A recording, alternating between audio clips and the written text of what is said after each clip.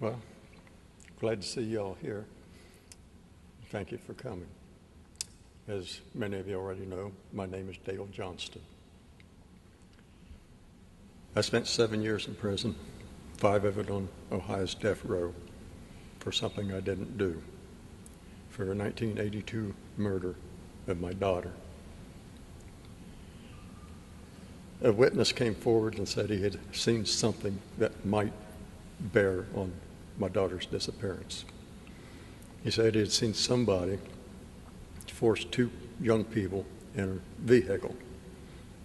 He didn't know what the date was. He didn't know who the man was. He didn't know who I was. He didn't know who the kids were.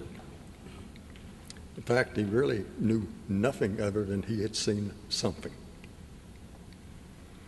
19 days later, after a picture appeared of me in the newspaper, and after he was improperly hypnotized, then he said it was me that forced the kids in the car, and he named my daughter and her boyfriend by name, and then he named the type of vehicle that I drove.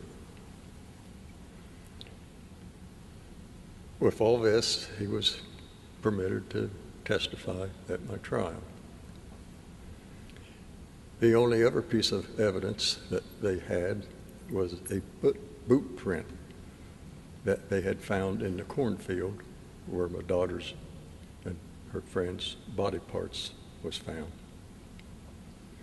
This was after over 200 or more people had tromped through that area searching for the kids, trying to find out possibly what happened to them.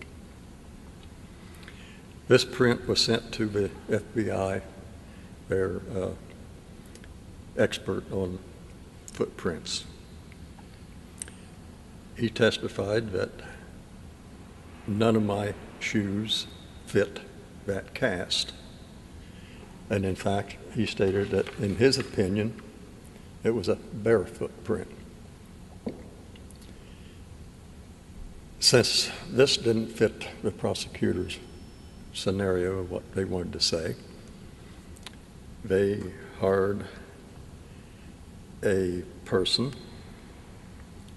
who was willing to say what they wanted her to say if the money was right.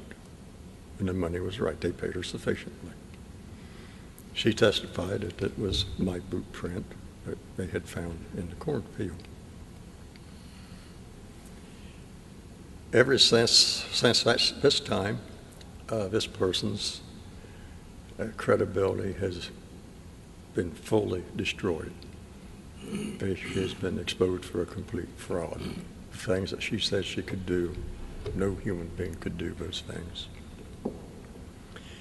My conviction was overturned by the Ohio Supreme Court based on 1, improper hypnosis, 2, withholding evidence.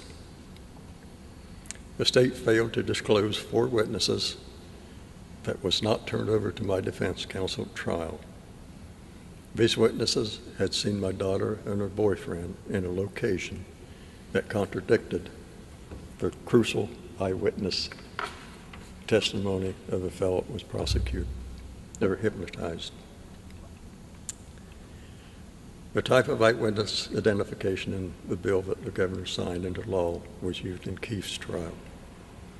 I see all the grave errors that was done in my trial. It was also done in Keefe's, the flawed eyewitness identification, forensic evidence that has now been discredited. Mistakes in my case, thankfully, was caught in time. Before it's too late, I pray that the governor and the parole board grant clemency to Kevin and prevent an innocent man from being executed. In fact, Kevin deserves a new trial, so evidence withheld can be presented. It took the authorities 27 years to find the people who killed my daughter and Todd Schultz, a person whose name was given to them in the first week that the kids were missing. Witnesses had come forward and said, you need to look at this guy. He had something to do with those kids. The sheriff dismissed this by saying he was just a drugged up local crazy, but he wouldn't do such a thing.